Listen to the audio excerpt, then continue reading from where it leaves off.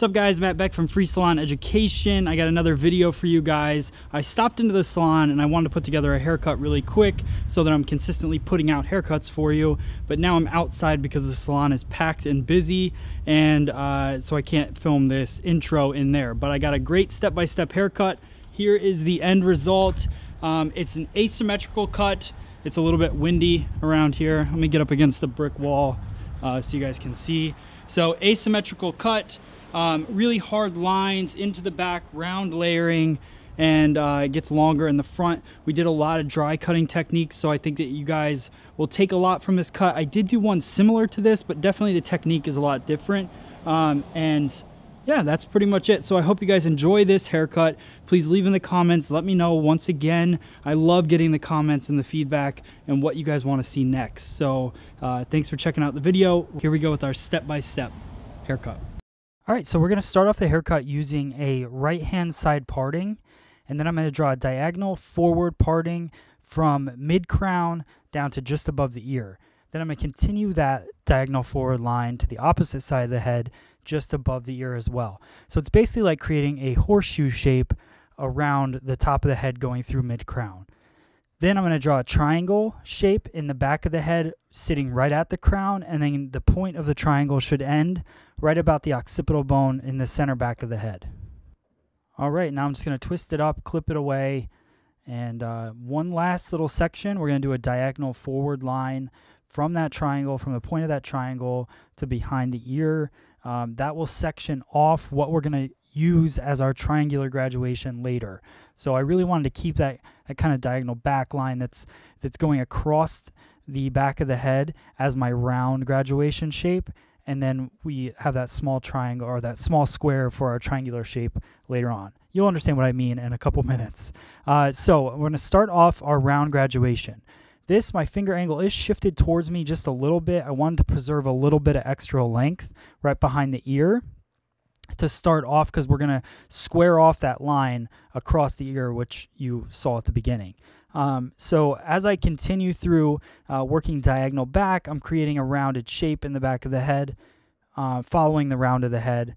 But I'm using a stationary guide to keep a nice heavy weight line. The thing I love about this haircut that you saw at the beginning is that it has that heavy weight line, so you get to really see the shape that we created. And then I just keep that same finger angle working all the way through the back, which allows me to continue it and then end up in a triangular graduation feel because of the over direction of the hair. The thing I love about cutting asymmetry this way is that I'm putting a little extra weight, probably weight that I don't quite need, over to the left-hand side by over-directing everything that far. But the great thing about that is I can always go through in the dry cut and cut some of it out and draw different lines with it. So that's what you're going to see me do when we blow it dry, is I will remove some of that weight. All right, now just keeping the consistency. I think that's the biggest thing here. Don't take too much hair. You'll notice that I took little sections, even though this was a stationary guide and I could have taken all of it at once and cut it, I would not have had the same result, because the more hair you try to cut at a time, the more pushing you get with the scissor blade, so you're not going to have consistent lines in a haircut. Okay, so quickly I want to discuss my thoughts on over direction. So when we look at the head shape, I look at it in different corners. The key thing here is, let's say corner number 1 is directly behind the head, directly center back. Corner number 2 is in between center back and behind the ear. Corner number 3 is behind the ear. The reason I look at the head shape in corners is if you try to over direct hair past 2 corners, what you're going to end up with is lifeless, heavy hair. So with this rule, anytime I'm on the head shape, I always look at it. You could look at it like a clock. You can look at it however you want, but you don't want to pass the hair past 2 corners unless you're doing it for some other purpose. But let's just say for a flattering result, I don't want to over direct the hair past 2 corners. Now, as you see in this haircut, when I'm over directing the hair back, I'm over directing it from corner number 3 to corner number 1. This is a pretty extreme over direction. You can see how much weight it pushes forward, but I keep working my way through. Then as I get to the opposite side, what's going to happen is if I kept over directing the hair to that point, the hair is just going to turn into be very, very heavy. So just keep that in mind. Now we're finishing up the left-hand side of the head, keeping that over direction, keeping that consistency, keeping our elevation nice and low. Now that triangle that we sectioned off in the back, what I'm going to do is I'm going to continue through that, cutting a round graduated shape. The only difference in this part of the haircut is that the elevation will be a little bit higher because I want to build that shape up. I already built my strong line through the base of the haircut, so now I'm just lightening it up, because if I brought all of that down to one length, it would be way too heavy of a shape for my liking. But if you guys wanted to build up extra weight down there, you absolutely could do that as well. But you can see, continuing that over direction, it will turn into a triangular shape as I keep moving through, but just quickly going through, nice little high elevation, pretty much creating a 45-degree angle at that point. You'll see that 45-degree angle come to life right here, because I'm going to use that as my guideline. So what I just cut and then what I cut at the very beginning of the haircut becomes my guide, and I'm going to go through with a slight diagonal forward parting of the hair and keeping my fingers parallel to the parting and working my way through, creating a 45-degree angle, nice round shape on the right-hand side of the head. This is now a traveling guide, so I am allowing that weight to kind of move with me. And then once I get to the very end of this section, I will be over-directing everything straight back. So we're going to move. Now we're at about mid-ear. Now at this point, I'm going to cut my guideline to start my stationary guide. So everything will come back to that point.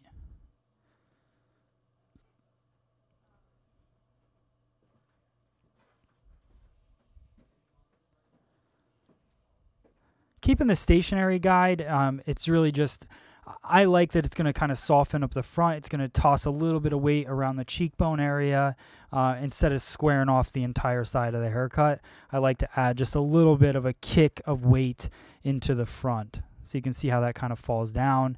It also gives a little extra weight if she wants to brush it back. Now I'm going to go division point of the head from the high point or kind of mid-crown down to behind the ear, over-directing everything back again, blending it with that 45-degree graduation that we created in the back. Just swinging that hair around. Now, when we talked about weight and corners earlier, this is where we're breaking my rule of thought, but that's why we're going to go into a ton of dry cutting techniques at the end. So we are passing this around pretty much every corner of the head once we get to that side of the haircut, but this is a little bit more of an extreme haircut as well, and you will notice that I am doing some extra elevation in there to help lighten up the weight load that's going to happen as that hair swings around the head and falls. So just keep in mind that flattering weight control is going to be the two corners, but if you want this extreme weight like you're seeing here, then you can pass it around as many corners as you want. But you're probably going to be doing some dry cutting in it later. So quick flat wrap, and then we'll do some iron work. You can see how much weight is sitting on that side. What I love about this is you can see that great shape we created with the 45-degree angle on the right side, and the left side you can see how heavy it is. We're going to go in and do a ton of dry cutting techniques that I think you guys will like. It was my whole thought process on this haircut, was to show you guys all these dry cutting techniques. So now that line work, you can see how it's kind of like a crazy line at the bottom there. That's because we elevated the hair. So we created more of a solid line in the back, but because we were elevating across the side of the head, now I'll go through with my dry cut, the point of my Mizutani puffin, and create that nice solid line throughout the side of the haircut. I love doing detail work with this scissor because the blade is so strong. It's perfect for dry cutting, and it really helps me create those lines. All right, so we're continuing into the back, outlining that shape. I've talked about this quite a few times on my latest videos, but using that point of the scissor just to draw out and outline your haircuts looks so good. I mean, you need to make sure that you have consistent shape within the interior of the haircut, but when you're working on the outside of the haircut, it just kind of makes everything melt together. So here's my triangular shape that we were pushing forward earlier. So just going through with the tip of the scissor, creating that outline. Anytime you elevate hair, it diffuses the outline of the haircut. So in order to get those strong lines in there, you have to go through and detail it. Now we're going to go in with a tease cutting technique. The thing I love most about this technique is it just removes so much weight and bulk and creates a lot of texture and movement in your haircuts. This can really make any like really strong shape have kind of a shattered effect to it with a lot of texture. It's definitely a trick that you want to put into your bag of tricks that you have for the salon. But the way that we do that technique, it's a half open, half close. I'm doing the same thing with this slide cutting technique, just half closing the scissor. This is all with my Mizutani puffin. It glides right through the hair. It's meant for dry cutting only, so it's definitely a cool scissor for that. So all this slide cutting, tease cutting, all of it is a half open, half close of the scissor. You're sliding the scissor into the hair, which will remove some of the hair, but not all of the hair, which will give you that texture and movement. More slide cutting through, just blending that shape. Again, we passed over multiple corners, which I talked about, so you're going to have a lot of extra weight to work with. Now I'm going to go through with a point cutting technique. Key thing here is that I grabbed the whole crown of the head. I started low, started point cutting, and as I'm point cutting, I'm sliding up the hair shaft, and that is creating texture throughout the entire crown of the haircut, which is really cool, gives it a really cool effect. Same thing here, point cutting through, sliding my fingers out, and just working that point cutting technique. We'll do a little bit more. Key thing with my point cutting is that I have the stationary blade. That's what's hitting my finger, so you'll notice that my wrist is flipped. Some of you guys may cut with your point cutting the complete opposite direction. I would definitely encourage you to try it this way, because if your stationary blade is hitting your finger, you're less apt to cut yourself for sure. Now we're going to go through with another point cutting technique. This is just over directing the hair towards myself and then working the same exact way, steady blade into the hair and just working back and forth through the section, removing bulk from the haircut. Again, we passed over those corners. We do have extra bulk we can mess around with, but it does create a lot of texture, and that's what this haircut's all about.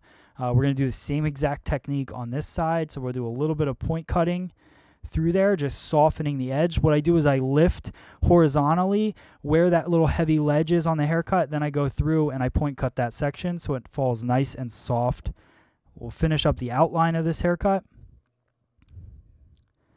There's that little bit of extra weight that we cut from the triangular part.